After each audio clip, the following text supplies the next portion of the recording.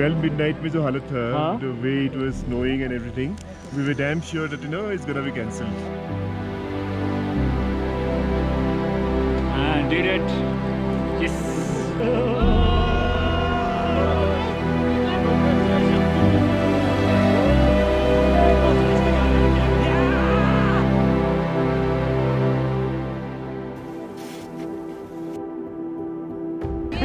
Setting up my GoPro.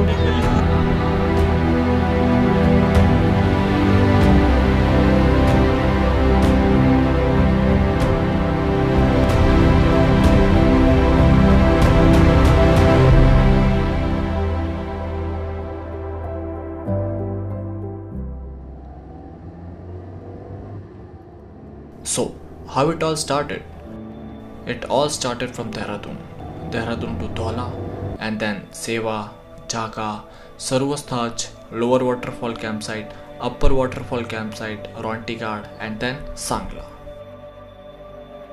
8 days in Himalayas means 8 days of camping, and camping, or nothing else.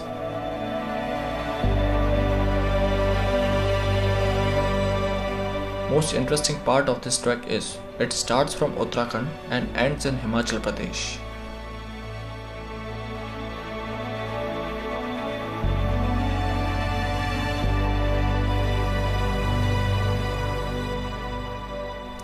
When the trail began to race, the trek became more and more interesting, and by crossing Jiskun village, we reached Jaka, also known as Hanging Village.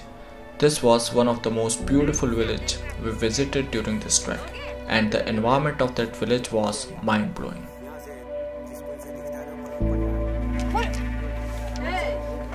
यार guide चलता है वो इसलिए चलता है आगे ताकि gap ना बने.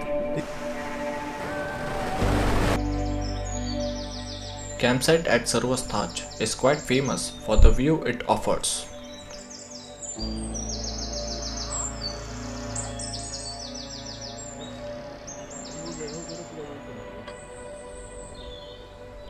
From rocky terrain to snow-covered fields, glacier to snow bridges, river crossing, waterfall, icy slopes, everything, you have it all in one track.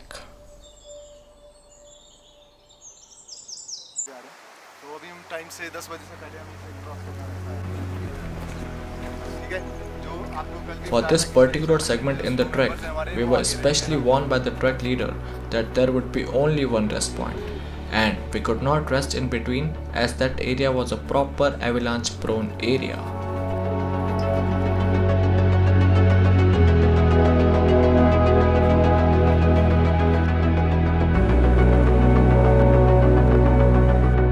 And then it started snowing heavily. Next day was the summit day, and because of heavy snowfall, whole trek route was buried in snow. Keep moving! And there was no path.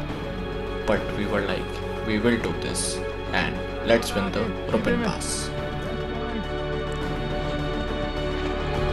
We have done it! Yeah! We are on the top of Rupin Pass! Yeah! चढ़ना ही है. चीख के चढ़ा हुआ था पूरा. अंकित था मेरे पीछे. थोड़ा ब्रेक ले लेके चले, पर चढ़ना तो है ही. What we experienced each and every weather at that time, like heavy snowfall, hailstorm, windstorm, and a small bit of avalanche. But it was all worth it.